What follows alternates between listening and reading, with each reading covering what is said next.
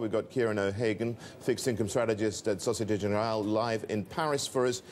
Ciaran, great to see you. Well, you know, let's start with that question I just put to David Tweed. Is this not just a bailout of Greece, but it's a bailout of the euro? Well, I think it's one step forward for Greece just now, but two steps backwards, possibly over the next year or two.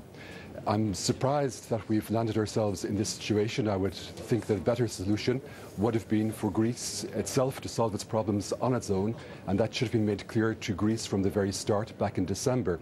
Indeed, the ECB embarked on that policy in toughening its collateral rules at the end of last year, or talking about toughening its collateral rules, and now it has to done a full volte-face.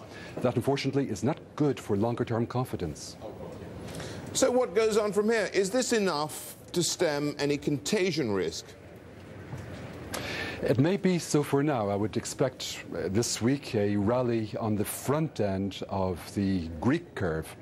However, over the longer term, next year, the year after, I'm not at all confident about the outlook. The driving fear behind Greek bonds over the past few months has been the fear that the bond market, both government and bank bond market, will become increasingly politicized, and this is what we're seeing. The IMF now will have first call, will be de facto senior to GGBs, to bonds issued by the Greek government, and I fear that aid given as well by European governments will also be de facto senior. What's very clear in any case is that the government bond market for Greece is now a politicized instrument. What about haircuts? People have been talking about how much people would get in terms of the face value of these bonds. What do you anticipate there? I think over the near term, over the coming months, for the May redemption, there is no question at all of a haircut. Investors will get their money back in full.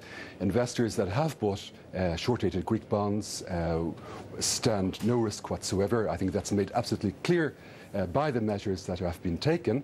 The danger is really over the longer term, should Greece decide not to play ball with the European Union or not be in a position to play ball. What happens in that case? And those worries are still going to drive investment decisions over the coming months.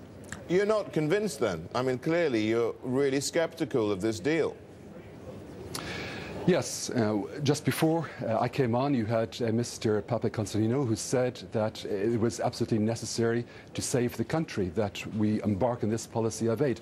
The alternative would be for Greece to have embarked on fiscal austerity by itself and gotten itself out of its own difficulties. It would have been entirely possible. This temporizes, this buys Greece some time. Greece can use this time productively to implement austerity, or it can use it to play games with the European Union, and investors are not going to be certain which, and won't know indeed until the end of the year which path we are embarked on. Ciaran, thank you so much for joining us. Ciaran O'Hagan there from Societe Generale.